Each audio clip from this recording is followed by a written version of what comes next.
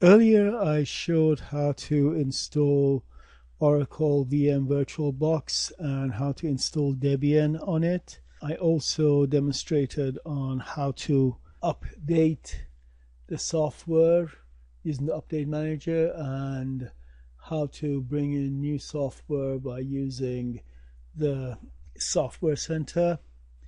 In this tutorial I want to show you a little bit about the Gnome desktop, which is the normal desktop for the Debian. First of all, if you double click the computer, you will get into the file browser, which is equivalent to Windows Explorer. What I'd like to, you always have on GNOME desktop, you have these 4 spots.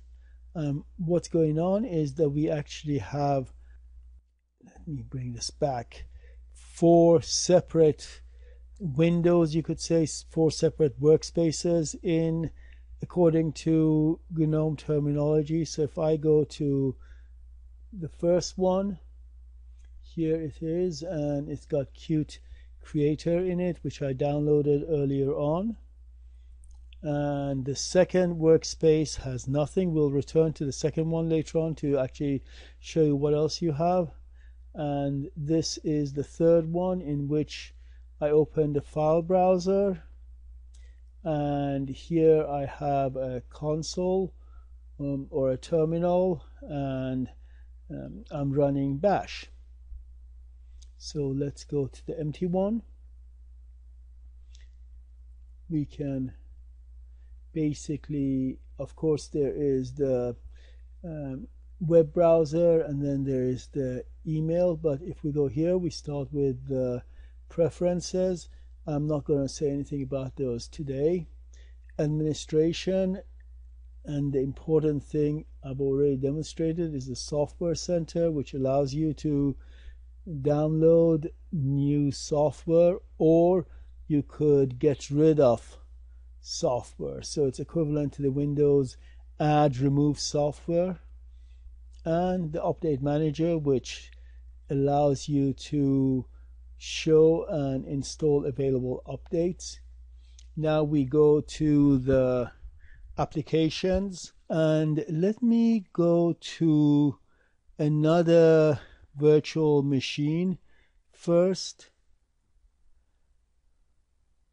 And this is the way the applications come when you first install Debian. There's accessories, games, graphics, internet, Office, which has the Oracle Open Office suite, and sound and video, system tools, and the universal access.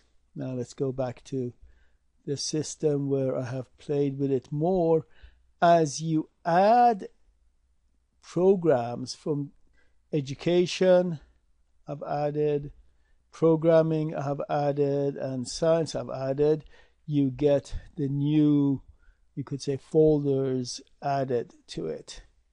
Now under accessories, an important thing is the terminal, which opens a new bash terminal. And you can, I will talk about a little bit about bash in a later tutorial.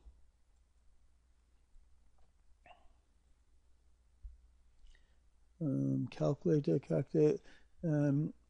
Emacs is a really good editor.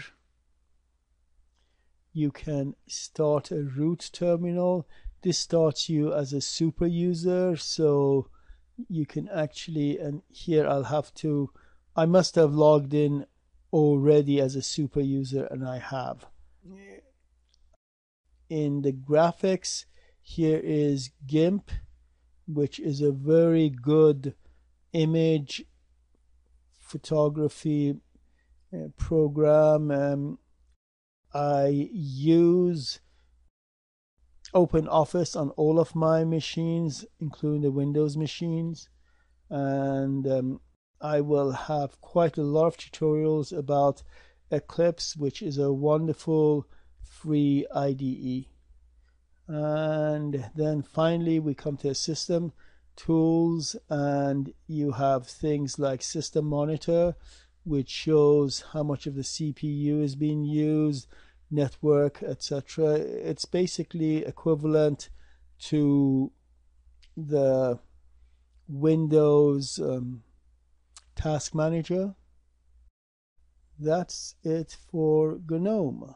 Just play around with it, and slowly you will learn what is what. Thank you.